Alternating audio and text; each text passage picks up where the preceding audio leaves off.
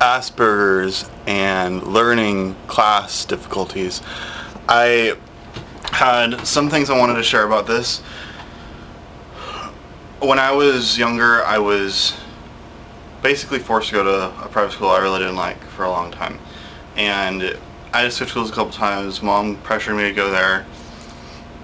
Something that I would learn about my parents and Aspergers and neurotypicals was that school's hard. School's hard in a lot of ways, and I'm not talking about the social things here, I'm talking about the learning and the studies, and I feel it was very confusing to my parents, to teachers, to classmates, that even though I clearly was a smart kid and was articulate and could express myself well and read and write well, why is it that I had so much problems with certain classes?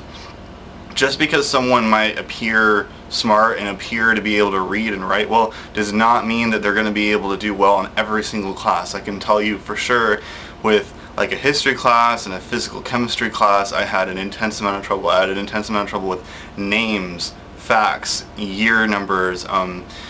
Basically, if classes weren't interesting to me, it was very, very hard for me to learn it. I could read so much on something and not know anything I read, especially foreign languages like Spanish class. So hard for me to learn.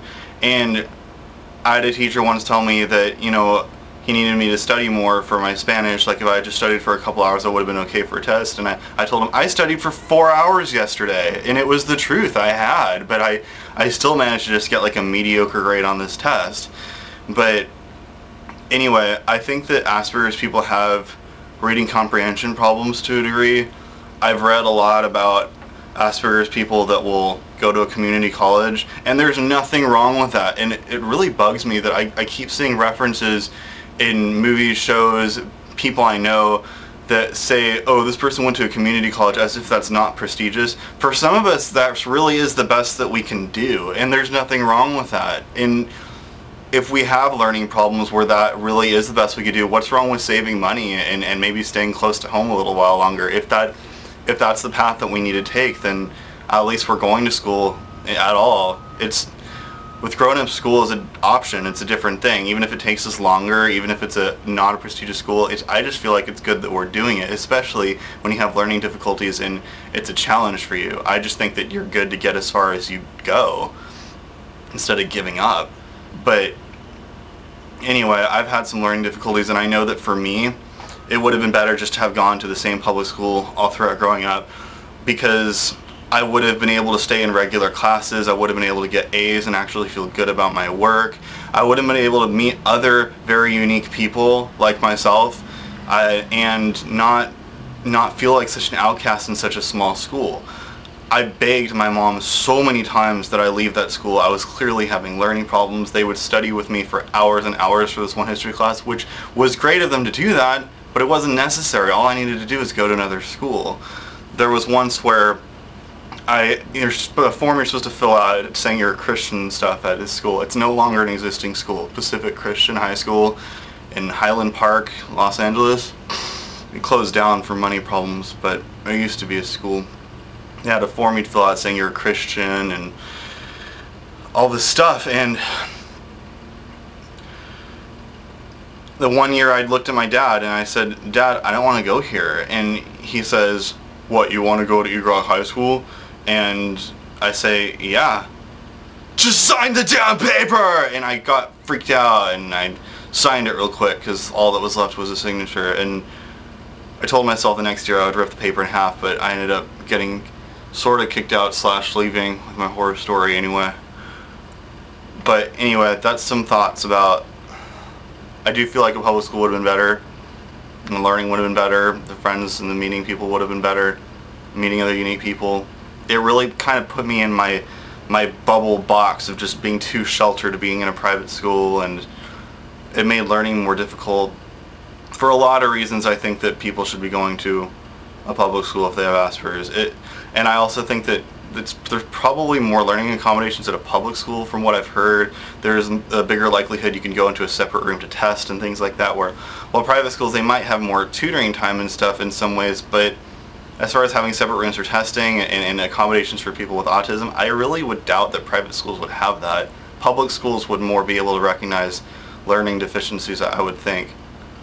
From what I've seen at private schools, it would just seem that, you're just supposed to learn what you're supposed to learn. But I had my history teacher at school. I could never pass one for tests. And one year, when I asked her if she would put my test face down because I knew I didn't do good, even though I would study a lot. And she said, "You should put your face down for what you got on this test." And I had a college lady say once to me, she could tell that I would smiled at something I was thinking during a class, and she looks at me, and she was such a pain, and said, I see you smiling over there. Is this something you want to share with us? And I say, no, there's nothing I want to share with you right now, no. And she just kind of paused, stunned, and then continued her lecture, because I knew she was picking on me. For people with Aspergers or ADHD or reading comprehension problems, believe me, they want to be able to pay attention for a whole lecture. I would work very hard to be able to pay attention for a whole lecture, but it didn't mean that I could. I wanted to. Spoken monologues are the worst form of learning ever, and I found that in classes, sometimes there would be the rare class where everyone would make a speech or something, and those classes would be the class where I would learn everything, because it was different people talking, different voices, different ways people would look, different ways people would describe things. And those classes I would learn the most. But lectures, oh my gosh, did I have a hard time with that. And reading comprehension. And testing. I would always be the last person from taking a test. I would always double check all of my answers. And it was slow for me. And I realize now I really needed to be testing in a silent room. I would have been able to concentrate so much better. It didn't make me stupid. It just meant that some things took longer for me, and there's nothing wrong with that. And I think that it's just too bad when even grown-ups can't be a good example for being better about that. But from what I hear, a lot of teachers are in it for the wrong reasons, like summers off and stuff. If I was a teacher, I would definitely have a lot more patience with people that were clearly trying, but for some people, they just think everybody learns the same way, and if you work hard, you'll get it. It's not necessarily true. Believe me, there were plenty of times I worked very hard and still failed a test. And there's nothing wrong with that.